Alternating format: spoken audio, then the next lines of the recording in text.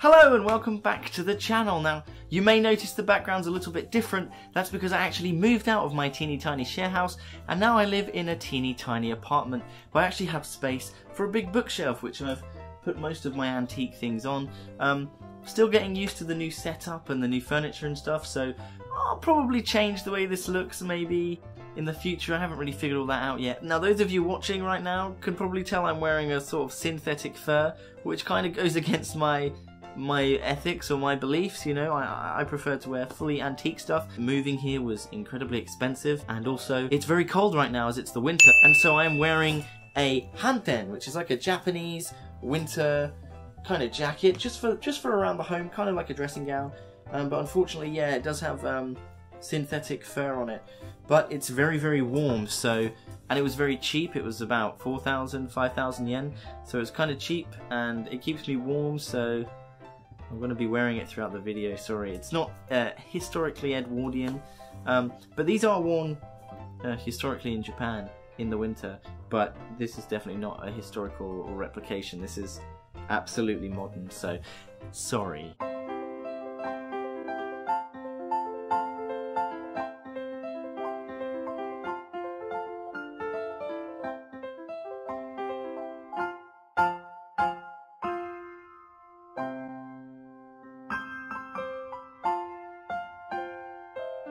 So in today's video I wanted to talk about starching collars. Now if you have antique collars like these winged collars here, these are genuine antiques which are really heavily starched and polished, you'll have a little bit of trouble because you have to starch these in a completely different way to the way I'm about to show you. These ones will be boiled and completely soaked in a starch solution, then they'll be put through, then they'll be spun to spin the starch out, then they'll be put, they'll be put through many processes including not machinery, but tools, heavy tools in factories, which we can't do in our homes today. So what I do and what I wear, sorry, these are really loud. What I wear most of the time are washable collars, but I also starch them. So let me show you one here. So inside, this is a wooden collar box with kind of it's like Japanese detailing on it. So if I open this up, here are some collars, not all of my collars. The ones I'll be starching today aren't in here. So here's a winged collar. This one's from Darcy Clothing, and it is a washable collar. So for comparison, this one's a little bit taller than these ones. This one is of the Edwardian style. It's a lot taller. This one is probably more 20s, 30s, so it's a little bit shorter. But you can see perhaps a color difference. This one is a little bit yellow because starch does go yellow after a while. But yeah, you can see these are two different collars. Now, this one is much more stiff than this one. And the washable collars are pretty stiff, but they're not incredibly stiff. So you can see it keeps its shape, but it can be bent. This one, it keeps its shape, and it can't really be bent without kind of cracking or making horrible noises. When you buy these washable collars, the idea is that you can wear them without starch. That's the point. That's why they're washable. Starched collars, if you didn't know, once you have starch in them, which is like a potato starch or a corn starch, you can't wash them because you'll ruin the starch and they'll become soft. So what the washable thing is, that it will stay stiff even if you wash it in your washing machine or by hand. I do all of mine by hand. I don't trust the washing machine. It ruined one of my collars.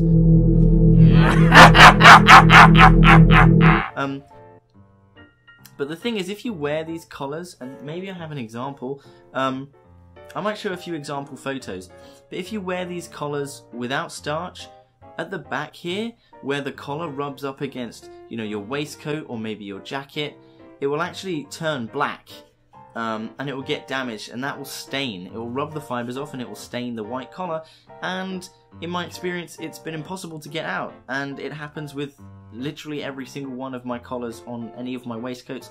Turn down, standing collars, they all do the same thing. One of the good things about starch is that it actually provides a protective layer.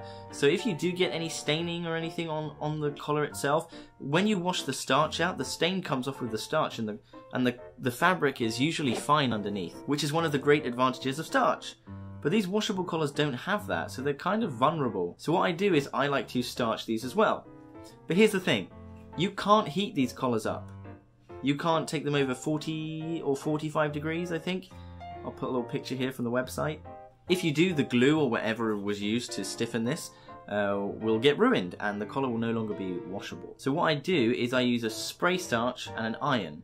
So you can't wash these with hot water and you can't steam them, but you can iron them. Ironing them is fine. So yeah, I use a spray starch. I spray it on one side and then I press it over and then I repeat and press it over, and I just keep repeating, and I do it on the other side as well. And eventually you build up a thick layer, not quite as thick as you would get if you soaked it in starch, but quite a thick layer of starch on there, just to give it that little extra layer of protection. So I thought I'd kind of show you through that and show you what I do. And hopefully if you wear washable collars, or if you're thinking about wearing washable collars, this will help them last longer. It will protect the fibres, it will protect them from staining, and it will protect them from all the gross stuff that comes off when you sweat. Anyway, without further ado, why don't we starch some collars? I'm very pleased to finally have enough space to actually have an ironing board in my room. Now, I'm aware you can't see my face, but I really don't have a good setup for filming this, so I just thought I'd do it in front of the camera. And if I'd wanted you to see my face, I would have had to have sat down on the bed here. But I don't think ironing while sitting down is very safe, in case I drop that on my lap, which I don't want to do. So here we have 3 Darcy collars that I'm going to starch. This one I actually got maybe a year or 2 ago, so it's a little bit grayer than the other ones. Okay, so let's go over the basic things that you're going to need to do this. First of all, you will need all of your collars. You will also need an iron without steam, so turn off the steam and make sure there's no water in here, because like I said earlier, we don't want to put any steam or water on these and then heat it up. Iron is unhappy. Okay. So the next thing you'll need is you'll need some, this one's called a cooking sheet. You'll need some kind of like baking paper or cooking paper. This is so that the starch doesn't get all over your ironing board, and also so that it doesn't stick to your iron. We'll get to that in a minute, so you need some of that. The next thing you'll need are collar studs for however many collars you're doing. I'm doing 3 collars, so I need 3 studs, clean studs, pristine studs, because you don't want to make these dirty. And the reason you want those is you're going to put those through the front of the collar so that it actually holds its shape once it's been starched, because we don't have machines and presses that can do that for us. We're going to press everything flat, then we're going to shape the collars afterwards. The final thing you'll need then is the spray starch. Now my one is, obviously I'm in Japan, so this is in Japanese. Top value is the brand, but it's basically top value in English, but you're not going to find that brand wherever you are. This one just says iron yo spray nori, which basically means glue for use with an iron. But you know, just look for spray starch. People often ask me, what brand of this do you use? What brand of that do you use? And I know people want to know, but I don't live in England anymore. So yeah, this is the brand I'm using. It's not very expensive spray starch. So let's get started. I think we'll start with the oldest collar, because I'm not so worried if that gets ruined. I haven't tried with this paper before, but what you want to do, grease-proof paper is what it's called. Grease-proof paper. Okay, so you want to lay the paper down like so on your ironing board, so your ironing board doesn't get filthy. And make it a little bit longer than your actual collar itself. Probably wanted this one a little bit longer. So what you want to do is take your spray starch and give it a good dousing. Make sure it's completely covered with spray starch. However much you put on is just how long it will take to dry. So now I've done that, I actually want to take another sheet and make it about the same size. And what I'm going to do is I'm going to put that sheet over the sprayed collar to protect my iron. And then we're just going to gently iron over the collar. You don't want any crinkles in the paper, because this will translate onto the collar itself. So just gently iron that over, like so. Now, Darcy Clothing may not recommend this. I'm just showing you what I do, okay? So I'm going to take that off, and we'll see if it's dry. It's a little bit steamy now. That's just the starch drying. So I think we'll give it once more. And basically with the iron, we're just drying the starch. So I want to build up layers. I don't know if any of you have ever used latex, liquid latex. you paint a little bit of latex on a model or a sculpture, you let it dry, and then you put some more latex on, and that's basically what we're doing here. So I'm happy that that's kind of dry now, so I'm going to do it again. And it really is up to you. Make sure there's no dust or any hairs or any fluff that gets on it, because you will seal it in with the starch. So it's up to you how many layers you want to put on it, how stiff you want to make everything. That's completely your choice. Obviously we use cooking paper because it's grease proof, but also because it can handle high temperatures. So I'll basically just repeat this another 5 or 6 times on this side, then I'll turn it over and I'll do the other side. And it does take a while. One collar could take about 5 or 10 minutes to fully starch, but for me it's completely worth it. I would also like to say that if you're doing it the proper way, and you're actually putting the collars into a solution of starch in your home, this is the same process. So once you've got that collar and you've wicked away all of the excess starch, you'd literally just do this process, but you just wouldn't keep spraying it. You would just lay it on the paper, iron it, and you would be done. But because I haven't dipped this into starch, I have to spray it. Okay, so we've done 6 layers on this side. Now we're gonna flip it over and do the other side, the inside, okay?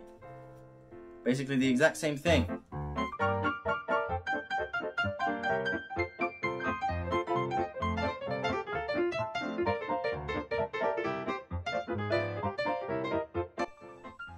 Okay, so this is the final layer. You will see it steaming. The good thing with Darcy collars is that because they're already stiff, or any washable collar, because they're already stiff, you don't have to worry about trying to avoid wrinkles in the fabric, because the fabric already cannot wrinkle. We'll just go over it a few times.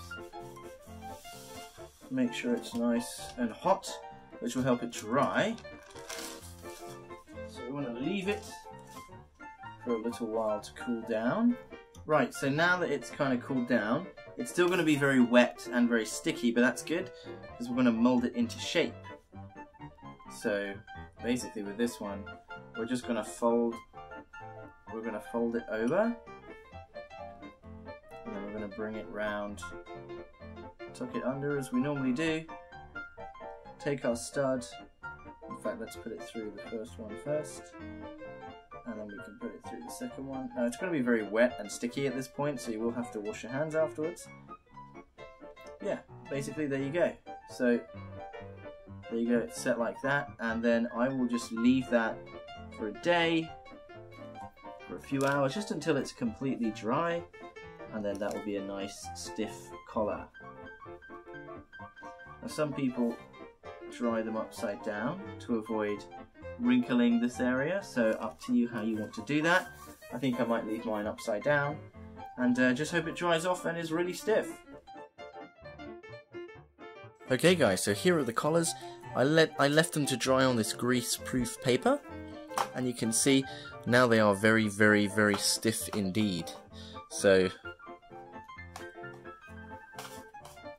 normally the Darcy collars are a little bit softer, but this is 12 layers of spray starch, and they're all dry now, and they're very, very hard. You can kind of hear it. They're very, very hard.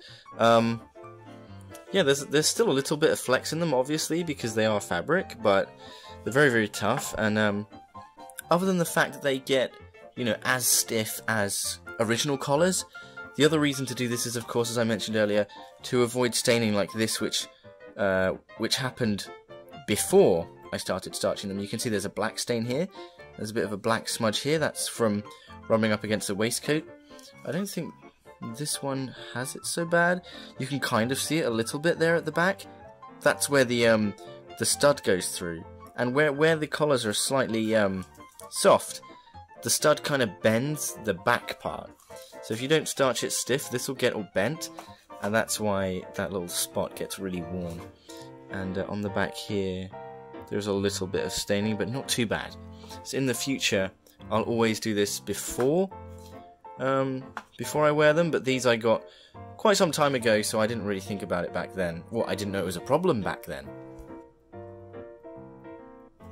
So as you can see, guys, the starching process was a complete success. There wasn't any warping, we didn't steam the collars, we didn't wet them or do anything bad to them. They're just really nice and hard. This one I've been wearing for about 4 days now, so this will be the 4th wear, and it still looks fine. It's not really gone yellow. The collar at the back isn't blackened, it's still a nice white colour. Yeah, so as you can see, I've paired it with a burgundy tie, a pink shirt, and I've got a navy waistcoat on here. Thank you so much for watching. I hope this helps you with your collars. I hope your collars can be just as stiff and hard as if they were fully starched in the factories, even though they're either washable or soft collars that you've just used a simple and cheap spray starch. Now, this is the modern way to do it, or as I like to do it in the modern world. We obviously don't have the tools that they would have used available to us today, so we can't quite starch it in the same way that they used to do. But if this video is popular and people are interested to see the kind of more historical way to do it, the more difficult way to do it, then I'll be so happy to show you how to do that. And if you are interested in starched detachable collars, but you're worried about where to buy shirts from, or you don't have any shirts but you do have some collars, then stay tuned, because in my next video, which I've already filmed and started editing, I'll show you how to make this detachable collar shirt. This one is in pink, and this is actually the one I show you in the video, so already you can see it working very nicely here. I know that there are already some videos on how to do this, but my method is almost completely different, and I have a few extra steps that will make the shirt look much more authentic, and it will make it work a little bit better. So I'm sure you'll find it very interesting. Please stay tuned, and thanks for watching. End of video, done!